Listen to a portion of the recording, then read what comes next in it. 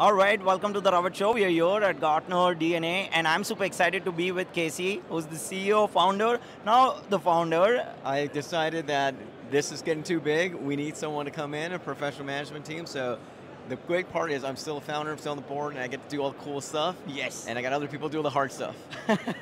Promethium is doing fantastic in this space, and I've been seeing closely. I know we spoke at Gartner London. Yes. And Big Data London.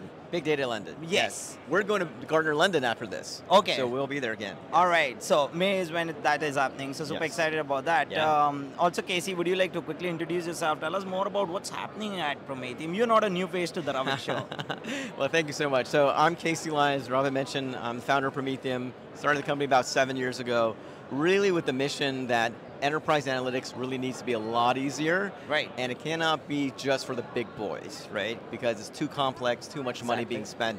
So Promethium, we built a data fabric to really simplify the whole data stack, but also provide an easy experience so that anyone, regardless of business user, data analyst, data engineer, can all ask a question and get to the right answer, right? So that's what we're really focused on. We're really happy to be recognized as cool vendor, right, by Gartner. So that's fantastic, and we're gaining a lot of traction now with great enterprise customer adoption. Huge win at National Grid, right? Exactly. The UK's premier energy provider and utilities provider. Vital Farms, the CIO came and spoke with me on stage at Gartner on Monday. So we're getting a lot of great adoption. People are now realizing that to get Gen AI to work, they really need something like a data fabric. Yes. Because they really need to know, number one, can I trust the data? Very true. Anyone can do text to SQL. That's not the differentiation anymore. The hard part is, can I do it with data from all my sources? Not just a single data warehouse, number one. Number two, how? How did you do it? How do I know it's right? Show me where the data came from. Show me it was assembled properly. Show me it has the right context. And that's where the data fabric actually gives you. Yes. Right. I think you've mentioned something pretty cool, that is, okay, everyone can do text to SQL, but then it's about the sources as well. I'm also curious, since we are at Gartner, you've been talking to a lot of analysts. I've been seeing you've been obviously chatting with enterprise leaders, prospects. Your booth has been all-time busy. Yeah. I've been seeing that since last 2 days. So I'm excited to hear, what are you hearing from them? What's the messaging there? Yeah. Kind of curious. Yeah, so I think now we're kind of reached a point where people really love the fact that when they ask a question, they get an answer back. Very right? true. So this question-answer framework, and a data answer from Promethium is more than just a SQL query, right? Which is what most organizations, most vendors, you walk around the booth, it's kind of what you see is a SQL query.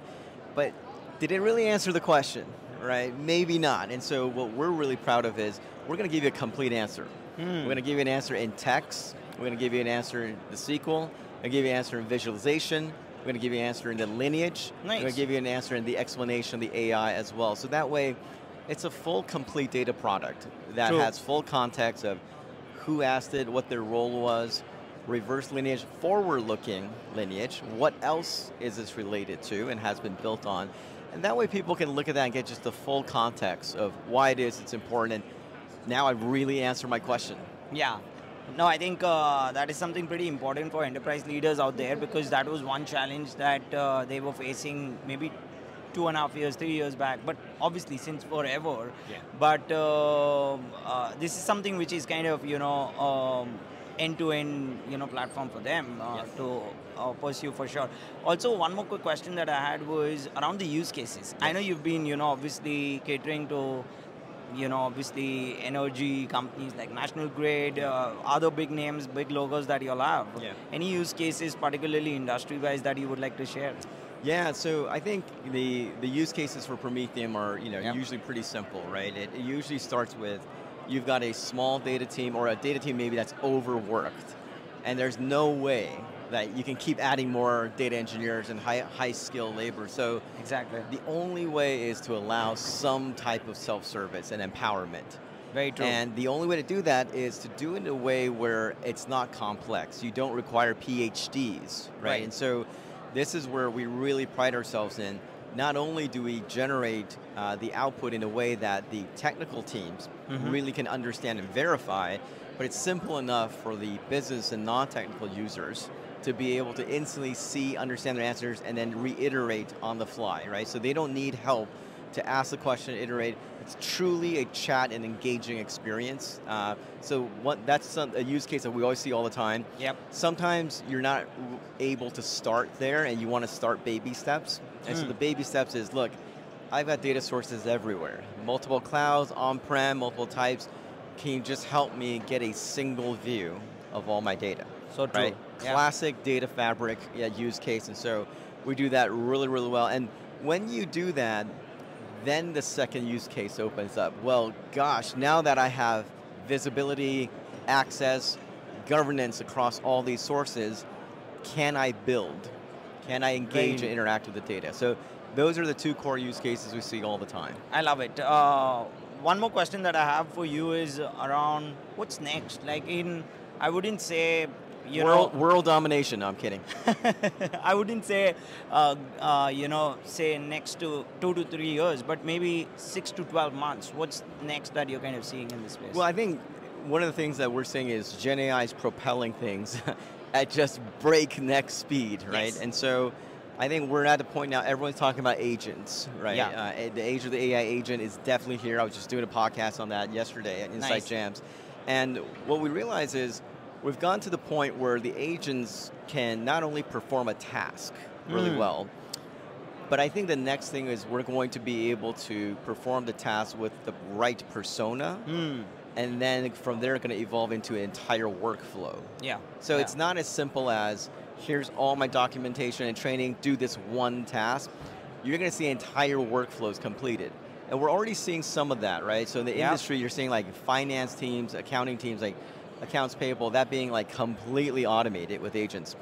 And Promethium has already been leading that, right? With our data answer agent where you ask a question. If you think about it, asking a question and getting an answer, that is actually a very complex task because you have to do the discovery to figure out what data you have. You have to figure out the rationalization of, well, if I have 60 columns called revenue, which one do I pick? If I can join this table 8 different ways, which one do I pick? Yes. So you're going through all that agentic process to figure that out.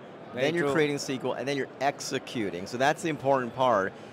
You have to be able to execute. That's true agentic framework, right? And then once you execute, you verify, and you show the output. So in a way, we've already started doing this, right? But I think we're going to see a lot more of that to come. Not just from Promethium, but from the market in general. So you will see entire workflows now being automated through agentic architecture. I love it. And what I hear is also the regulated industries like finance, healthcare are kind of getting into the agent space and are now confident about the execution piece. Yes. Like obviously it's getting there, like 6 to 12 months, maybe we'll be in a much better place. And as an industry, it's kind of picking up pretty well. Well, so this is the irony, right? Most people, when they think of like highly regulated industries, like banking, finance, healthcare, they always think, oh, they're the slowest to adopt because of all the regulation. Yeah. But this is the crazy and beautiful thing about agentic architecture. If you have well-documented procedure, process, workflow, it becomes faster? That's what the agents do. Oh, wow. That's what the agents do. That's exactly what they need. So the irony is that all those things that used to slow down these well-regulated industries, with agentic architecture, it actually puts them ahead of everyone else. Because it's already very much organized and structured internally. It's very easy for the agent to learn and like they have all those complex workflows mapped out. If this happens, go here. Oh, if that didn't happen, here's 3 other paths. Exactly. The agent can reason that, right, in milliseconds, way faster than the human being can, automatic process. So this is actually kind of really cool because these industries are actually the backbone for like our economy, many economies, and typically they're laggards. But with agentic, watch out. Like you're seeing this now deployed in fraud, banking, right? In all these different use cases. And I see a lot more of that to come. So this is where like it's just so disruptive, and it's kind of cool to be alive at this age, right? Super exciting. Yeah. Super interesting times for sure. These are fantastic insights, Kaycee. One more quick thing that I wanted to ask you was about what's next for Promethium. What are you planning? Maybe, again 6 to 12 months. What's next? Well, I probably shouldn't be sharing the roadmap right now because my VP of product may not be too happy with me. But I think we've already shown you a glimpse of what could happen with the data answer agent, right? Being able to ask a question, right? Be able to not only answer it, but show you all the work behind it. That's just one workflow, right? That workflow is basically generating the query, the visualization, et cetera, to answer the question. But there's tons of things, right, in the whole data analytics and BI space, tons of different workflows. What about pipelines, for example, right? Exactly. What about documentation, right? For example, on the governance side, right? What about cost observability, right? So there's a lot of things that can go into it, right? That either we're going to go or we can partner, right, with other folks to do. But I think this is what's super exciting is that we've already unlocked, right, that first workflow end to end. So that way it looks more than just like an AI assisted coworker. It's actually a fully automated, workflow and task and function. Right. So imagine other important workflow tasks and functions now coming down the line.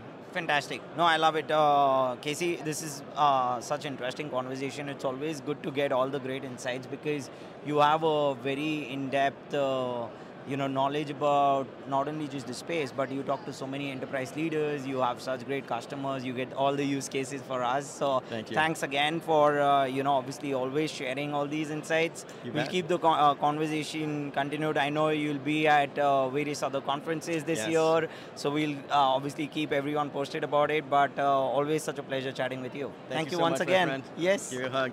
All right. Thank you. Thank you, guys. Thank you, everyone.